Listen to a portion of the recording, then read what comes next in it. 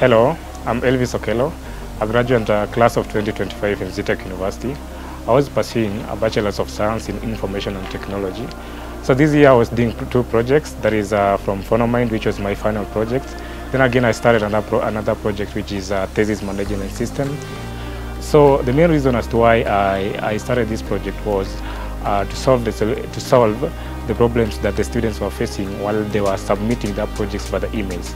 Because sometimes you could submit the projects, because I remember I'm a victim, and I was a victim. When I was submitting my final projects, we used to submit them via the emails, and sometimes they could go into spams.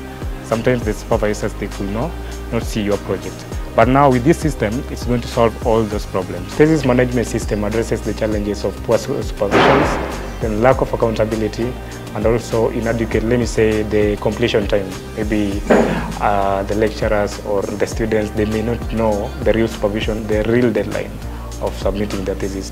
So here I'm logged in as a postgraduate student who is here to submit his thesis. As you can see, the portal on the student side, it has a section for uploading your thesis, booking your appointment with the supervisors, which has been allocated to you, and also viewing the progress of the thesis, the progress of the projects that you've been able to submit.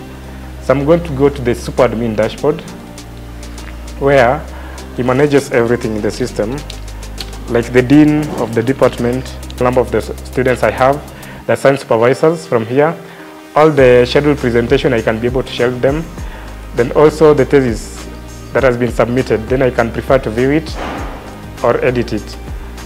Building this system, it wasn't a walk in the park. I faced different challenges, such as from the hardware that I was using from my laptop, and also to the funds, because when building this system you need sufficient internet. But sometimes you could be able to get that I don't have that internet.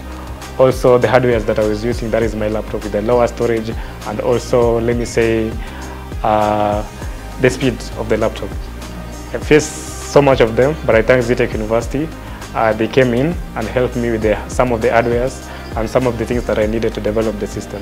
All in all, thank you Zetech University, and congratulations to the class of 2025, and I wish you all the best in your future endeavors.